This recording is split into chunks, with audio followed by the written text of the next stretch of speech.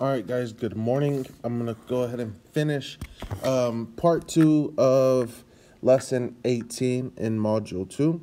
Okay. In the first part, we mainly focus on greatest common factor. Okay, now we're going to go over least common multiple. Okay, so it says choose one of these problems that has not yet been solved.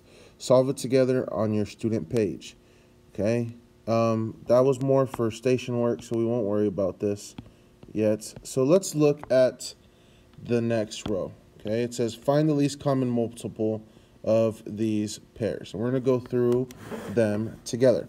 Okay, so the first one we have is 9 and 12. So remember, it is not greatest common factor. So we're not writing down the numbers that can go into 9 and 12. Okay, when we're talking about least common multiple, we're skip counting by that number. Okay, so this would be 9, 18, 27, 36, 45, 54, 63. Okay, then for the 12s, I'd go 12, 24, 36, 48, 60, 72. And I can stop there because I've already found the least common multiple. Okay, looking at both rows, the only numbers that I can see that match are 36. So the LCM, the least common multiple of 9 and 12, is 36. Okay, let's try 8 and 18. 8 and 18. Okay, let's find the multiples of 8, 16, 24.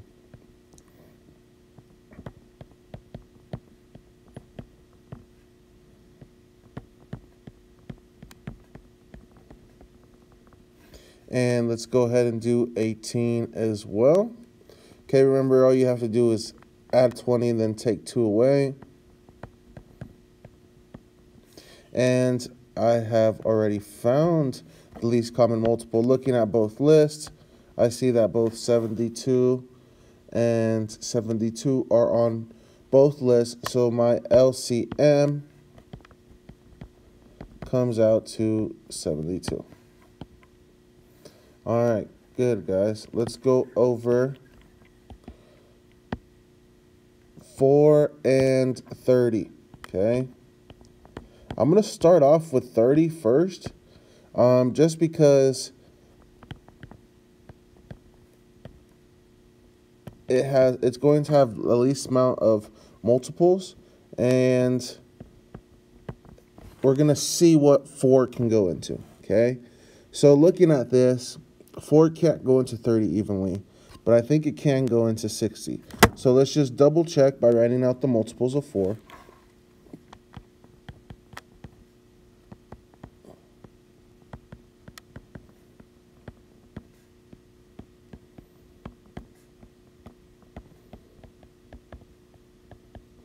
And again, I'm just skip counting by 4s, so it's not very difficult. And I was correct.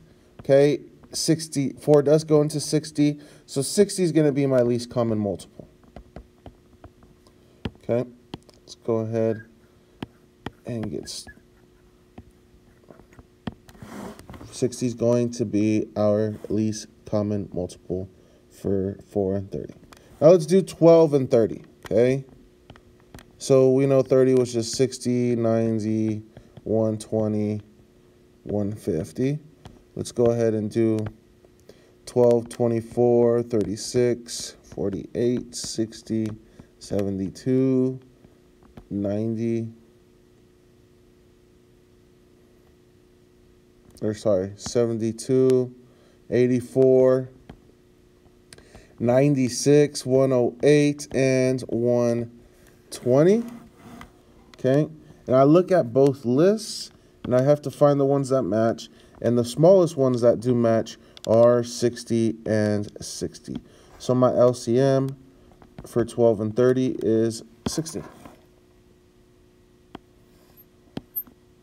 All right, one more. We have 20 and 50. Okay, this is 100, 150, 200, 250, 300. I'm going to go ahead and stop there. This is 40, 60, 80, and 100. And I think I can stop there as well. I have two that match, which is 100. So the LCM of 20 and 50 is 100. Okay, awesome, guys. So let's go on to some word problems real quick. Letter A tells us hot dogs come packed 10 in a package. Hot dog buns come packed 8 in a package. If we want one hot dog for each bun for a picnic with none left over, what is the least amount of each we need to buy? How many packages of each item would we have to buy? Okay, so the first thing we need to do is find the least common multiple of 10 and 8. Okay, this is 20, 30, 40, 50. And I'm going to stop there. This is 16, 24, 32, 40. Okay, so I found my least common multiple. The LCM equals 40. Okay, but we aren't done yet. It's telling us that the hot dogs come 10 in a package. Okay, so what is 40 divided by 10? It is 4, so we're going to need 4 packages of hot dogs. Okay, now the buns come 8 in a package. 40 divided by 8 is 5, so we're going to need 5 packages of buns. And this is our answer for letter A. All right, let's go over letter B. It says, starting at 6 a.m., a bus stops at my street corner every 15 minutes. Also, starting at 6 a.m., a taxi cab comes by every 12 minutes. What is the next time both a bus and a taxi are at the corner at the same time? Okay. So we need to find the least common multiple of 15 and 12. And this is going to be 30, 45, 60, 75, okay, and 90. Now let's do 12, 24, 36, 48, 60. And I have found my least common multiple. The LCM equals 60. But we aren't done, okay? We're talking about minutes. So at 60 minutes after 6 a.m., both the bus and the taxi cab are at the same corner. Now, 60 minutes after 6 a.m. is what time? That is 7 a.m. Okay? So this is our answer. Okay, letter C. This says, 2 gears in a machine are aligned by a mark drawn from the center of one gear to the center of the other. If the first gear has 24 teeth and the second gear has 40 teeth, how many revolutions of the first gear are needed until the marks are lined up again? So we need to find the least common multiple of 24 and 40. Okay? Now, counting up by 24s, this is 48, 72, 96, 120, 144. This is 40s, is going to be 80, 120, 160, 200. And our least common multiple is going to be 120. Okay, and now we need to figure out about the first gear and how many revolutions it needs to mark up. So the first gear is going to be 120 divided by 24. We count how many times we counted. 1, 2, 3, 4, 5. So it's going to be 5 revolutions. Let's go ahead and do the second gear as well, just because we can. And 120 divided by 40 is going to be 3. That's going to give us 3 revolutions. Okay, so they lined up when the first gear is at 5 revolutions and the second gear is at 3 revolutions. Okay, letter D. Is the LCM of a pair of numbers ever equal to one of the numbers? Explain with an example. Okay, so this is going to be yes. Okay, because if the smaller number, or if the bigger number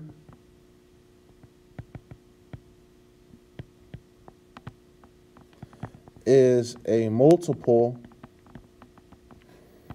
of the smaller number. So an example of this would be 3 and 6. Okay, 3 is the least common multiple. 3 is going to be smaller than 6. So 3 and 6, 3 goes into 6, so 6 is going to be the least common multiple. Okay, another example would be 50 and 100. Okay, the bigger number is a multiple of the smaller number, so 100 is the LCM. Now, is the LCM of a pair of numbers ever less than both numbers? This is going to be no. It can't be less because we're skip counting up. So multiples are equal to or greater than. All right, guys, that was station 2. I'm going to skip station 3 and go on to station 4. Okay, and this is going to deal with the distributive property. Okay, so study these examples of how the factors apply to the distributive property. I want to look at this example here. Okay, what they did here is they have a problem, 15 plus 25. They have to find the greatest common factor first. Okay, so we're back at greatest common factor, the biggest number that can go into that number, which was 5. They need to break up this problem. What you do to 5 to get 15, you multiply it by 3. What you do to 5 to get 25, you multiply it by 5. Then they put the parentheses together. They're going to add these together, okay? And then you have 5 times 3 plus 5. Okay, this is 8. So 5 times 8 equals 40, okay? And that's what they have here. And we're going to go through these together. If you have any questions, let me know after, okay? This is just something to recognize later if you see it on a test. Or if they ask you to apply the distributive property, you know how to do it. Okay, so letter number 1 says find the GCF from the two numbers and rewrite the sum using the distributive property. Okay, so the first thing we need to do is find the greatest common factor of 12 and 18. Okay, so I have 12 and 18. The factors of 12 are 1, 2, 3, 4, 6, and 12. 18 is 1, 2, 3, 6, and 9, and 18. I have to find the greatest common factor, which is 6. So 6 is my greatest common factor. Now I need to apply the distributive property, okay? What do I do to 6 to get 12? Well, I multiply it by 2. So my first part is going to be 6, and in parentheses is going to be 2. Remember, if you ever see a number by a parentheses, that means to multiply. Then I'm going to add this. What do I do to 6 to get 18? I multiply it by 3. Okay, and then I write an equal sign. Now the next thing we have to do is distribute these together into the same parentheses. And the 6 is still going to be outside of the parentheses. Inside of the parentheses is going to be 2 plus 3. Okay? And then I write an equal sign. 2 plus 3 is 5. So 6 times 5 is going to equal 30. Okay? And our answer from the beginning is 30. So we know we did the distributive property right. Let's look at number 2. We have 42 and 14. Okay, 42 has a lot of factors. Okay, but let's do 14 first, just to give us an idea. Okay. So it's either got to be 1, 2, 7, or 14. Okay. And I think 14 goes into 42. And I am correct. It is 4 times. So the GCF is 14. Okay. So now let's apply our distributive property. 14 goes into 42 3 times, okay? And 14 goes into itself once. Now, we put this in the same parentheses. This is going to be 14 times 3 plus 1.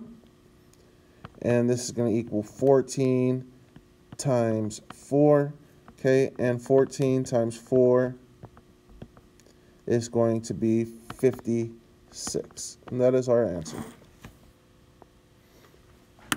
All right, guys, so just the first thing you need to do is find the greatest common factor, okay? And then stretch out the problem, okay? Multiply the greatest common factor by what it needs to reach the original numbers.